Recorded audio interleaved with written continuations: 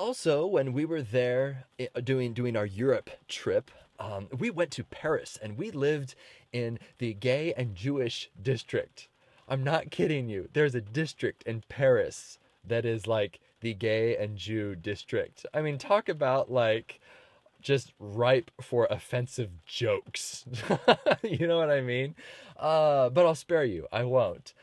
Because that's not the point. I don't like to offend people. And if I do offend you, then have grace on me because I'm not perfect. But anyway, Paris. I really loved Paris. And I don't know why people are like, oh, everybody's rude in Paris.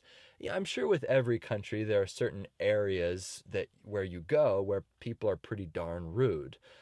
You can pretty much say that about every city, or I'm sorry, country. But the experiences that I had there were very, very nice. I'd almost wager to say that Italy probably had more rude people. He didn't stamp my passport when we went from Italy into Switzerland. I was really mad. I was like, come on, man. I'm trying to put stamps on my passport here. Could you stamp it? And he just kind of went and said something that Mario would say. Yeah, that's offensive right there. Yeah, stereotyping. But anyway, France. We went to so many beautiful pieces of art there. We went to the Louvre. Such a cool place. So inspiring. We went to Rodin's exhibits there. You know who Rodin is? He's the guy who does the Thinker like this. And one of my favorite statues ever. He did a lot of very grotesque artwork, kind of like a gargoyle, so to speak. Really cool, awesome art. Oh boy. Oh, but the greatest piece of art I have ever seen in my life. And I'm not going to say the Mona Lisa because frankly, I think it's too small. It's like this big. It's tiny. Did you know that? It's tiny. Yeah. But my top two favorite pieces of artwork. One is the Sistine Chapel, specifically Judgment Day. I don't know if that's what the portrait is called, but it is the coolest piece of art ever. Michelangelo painted this thing, and on one side is people basically going to hell, and then on the other side are people going to heaven. Now you may think that's not a very uplifting piece of art, Beau. Why do you think this is cool? Because there's so much going on. So cool. And there's Jesus in the middle, and he's basically doing this pose like, hold the phone, guys. There's way too much going on in this painting. That's what it looks like. Look it up. Michelangelo's Judgment. So neat. And one of the people in the painting is Michelangelo himself. And you can see him. He has this chisel in his hand, and then in the other hand, he has like this skin, almost as if it's snake skin that, you know how a snake peels it off and they slough it off and then they have shiny new skin underneath. It looks like that, and he's taking this old skin off and he's holding it there. But what's interesting is he's on sort of the hell side of the painting, and he's kind of like motioning to Jesus, like, so you're the final judge. Where do you think I'm going here? Man, talk about such humility there. Wow, wow, wow, wow. But it's sad also. If you're a Christian, you should 100% know that you're going to heaven. There's no ifs, ands, or buts about it. You're going to heaven, even if you continue to sin, because Jesus is that powerful. Hopefully you don't want to sin because you're transformed, but if you do make mistakes, when you do make mistakes, don't worry, you're going to heaven. You can't lose your salvation. That's biblical. That's not me. That's biblical. Straight from the Bible. So anyway, Judgment Day, so cool. And what I did when I was in the Sistine Chapel, I'm so happy I did this. I'm going to toot my own horn here for a moment. I took a picture in there, and you're not supposed to take pictures. How bad of me. Bad tourist. Bad. But I took a picture of the one thing that no one is able to describe. The floor of the Sistine Chapel. because you walk in there and you're just sort of prodded through like cattle, and they're trying to keep people moving through, and everybody's instantly just like this. No one's looking at the nice tile work down below. I can't remember what exactly it was. It was something like blue, and it was kind of boring. So, of course, you wouldn't look at the floor. But I took a picture of the floor of the Sistine Chapel. I was so happy about that. Oh, man. And then some tourist over there would try to take a picture of the ceiling, and then some guard would start screaming and yelling at them. Because that's what church is all about, the Sistine Chapel. Wow. We went to wow, we saw the Leaning Tower of Pisa. We saw such cool, oh yeah, so much history there. I could talk forever about that, but I won't. Instead, I'm going to mention my second favorite piece of artwork of all time. So the first one was Sistine Chapel. A lot of stuff there, a lot of different paintings going on.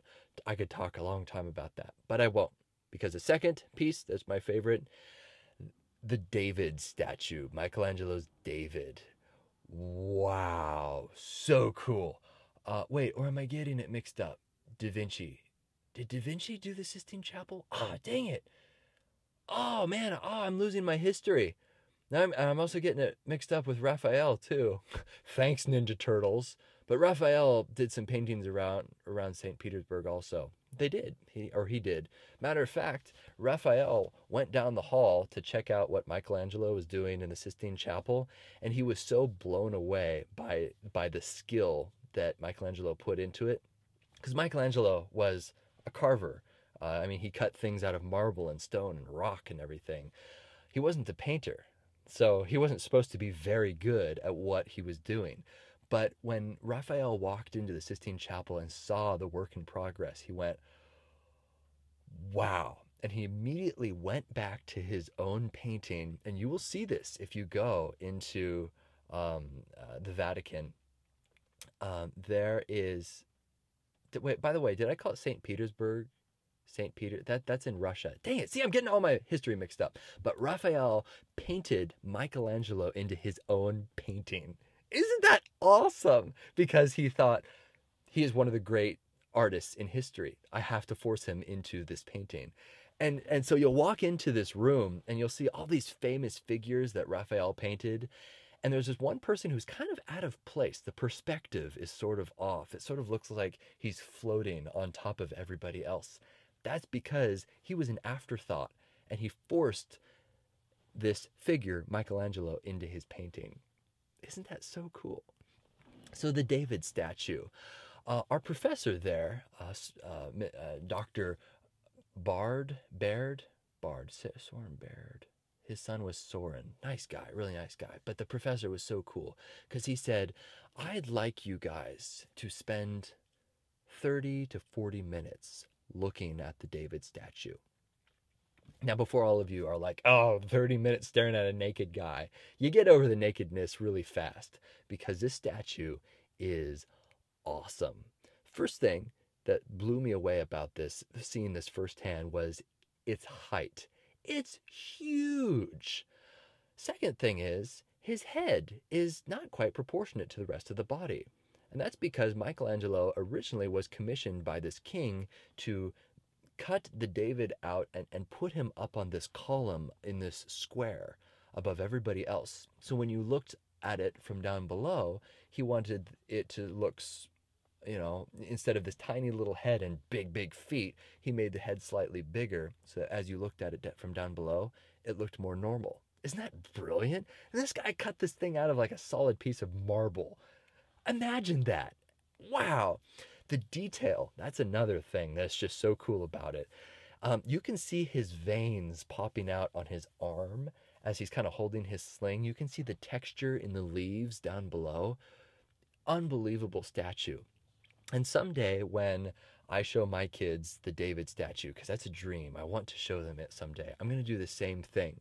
I'm going to say, Lucy, or however many kids we have in the future, I want you to stare at this thing for 30 or 40 minutes. Let's say 45, just to make it really uncomfortable. Because after 5 minutes, you get really bored. You're like, okay, let's go on. Let's move on. Look at the Egyptian sarcophagus down the hall. I mean, it's a mummy. That's awesome. But no, he forced us to just sit there with a pad and a pencil and just make notes about our observations about this one piece of art. And it is so profound. In 45 minutes, I still wasn't done writing down everything. about this thing. And you just walk around and take a look at it. It's incredible. So cool. So Michelangelo, so neat. So neat. Anyway, I love art. I really do. It's very inspiring. And I also like The Thinker. It's very, very cool. There's also The Gates of Hell by Rodin, and that's really eerie also. Wow. So when you have a chance, go out and expose yourself to this stuff. Not on the internet, not on Google Images, but firsthand, and just force yourself to stand there and look at these things. So cool. I love it. So anyway, that's the artistic side of me.